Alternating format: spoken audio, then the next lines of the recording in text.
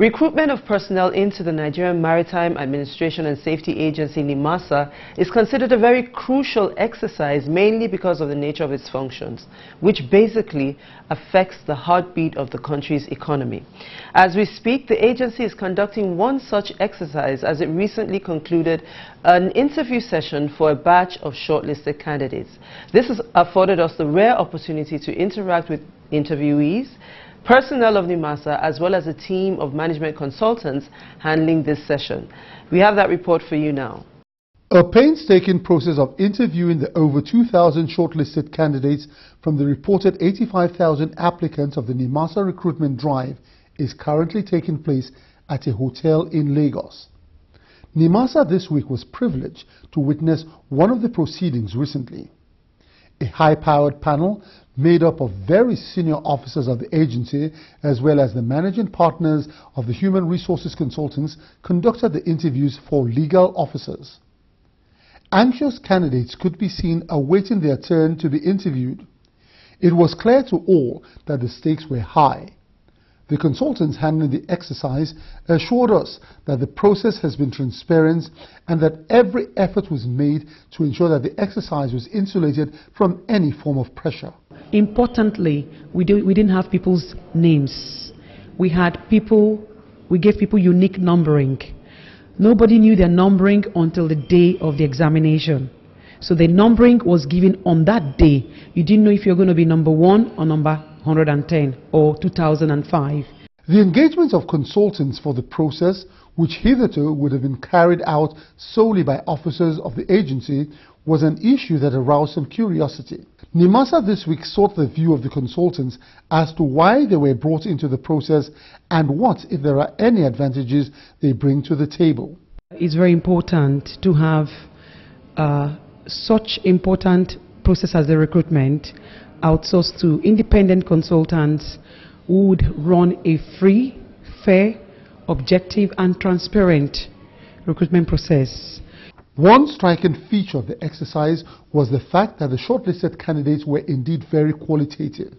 A good number of them paraded enviable academic credentials and all appeared to be highly motivated to contribute their quota to the development of the maritime industry. I chose NIMASA because, first of all, when I was doing my year of national service, I worked in a pollution management firm that deals with ships generated waste, and my interest, picked up, it developed from there. So throughout the period of my studies, I felt an inborn desire to work for an organization like NIMASA in order to fulfill my personal career dream of being a maritime lawyer. The quality of the candidates and the prospects they represent for a virile and effective NIMASA was not lost on the senior officers of NIMASA on the panel. It has been an impressive outing so far. We've had good people who have requisite experience, requisite knowledge and understanding of the job, and like I said earlier, just underscores the abundance of human capital the country is endowed with. Because of the way and manner it has gone, we have seen quite a lot of people even coming all the way from the United States, Nigerians, and in the UK, coming for this particular interview. And there are quite a lot of them well experienced in the maritime sector. Being invited for the interview was in itself an accomplishment, given the fact that nearly 100,000 persons applied for the advertised positions. By the admission of the candidates themselves, the exercise was highly competitive. The process was really hectic, it was challenging, because even for the test, we didn't know where the questions were coming from, we didn't really understand, but we had to try and prepare. I would say the very first, the application process, the exam, the written exam, it was a bit hectic, to be honest. It wasn't all that easy. But we wrote the exams, they were able to make their pick, and here we are. Having regard to NIMASA's renewed commitment to its mandate, one is not surprised at the elaborate extent and the attention to detail that has attended this recruitment exercise. We all the same inquired from the senior officers present why NIMASA had to embark on this exercise. NIMASA is a regulatory agency, and that is why it is more important that those who actually come in or who are part and parcel in terms of the human resources are real professionals. The vision of the current chief executive is to put in place an agency that is alive in all ramifications to its responsibilities, one, as a regulatory agency, and two, supporting an agency that supports capacity building. So, I mean, it's no surprise, therefore, that we're undertaking this recruitment. The resolve of the agency to recruit only the best candidates from the pool of applicants and the efforts to insulate the process from political or social pressure was further underscored. In today's Nigeria, merit is the prime factor.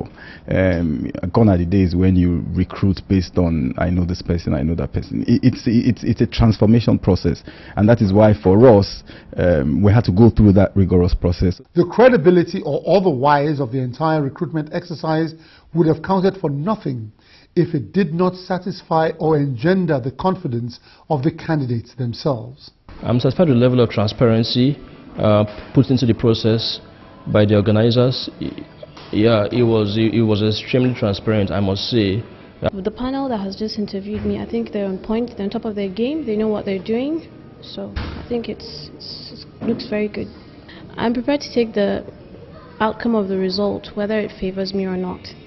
In keeping with the subject of the agency and recruitment, NIMASA this week sought out both the Administration and Human Resources Department of NIMASA on the rationale and parameters on the ongoing exercise.